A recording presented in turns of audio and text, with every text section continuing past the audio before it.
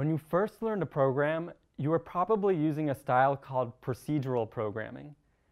A procedural program is essentially a list of instructions that execute one after the other, starting from the top of a file and working down.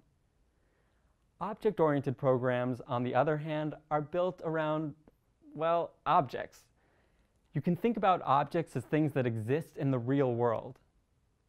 Like, if you were going to build a clothing store, the store itself would be an object.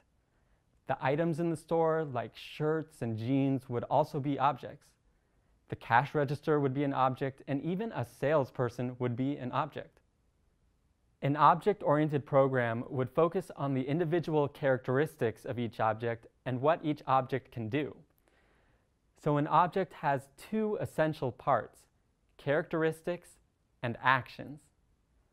For example, a few characteristics of a salesperson would include the person's name, address, phone number, and an hourly pay. In terms of what a salesperson could do, that might include selling an item or taking an item from a warehouse. As another example, a shirt's characteristics could be the color, size, style, and price. What actions could a shirt take? It might sound silly to ask a question like that, since a shirt is an inanimate object, but a shirt could, for example, change its price. As you gain experience writing object-oriented programs, keep this idea in mind. An object has characteristics and actions. Before you start coding, let's get a better sense for what an object really is.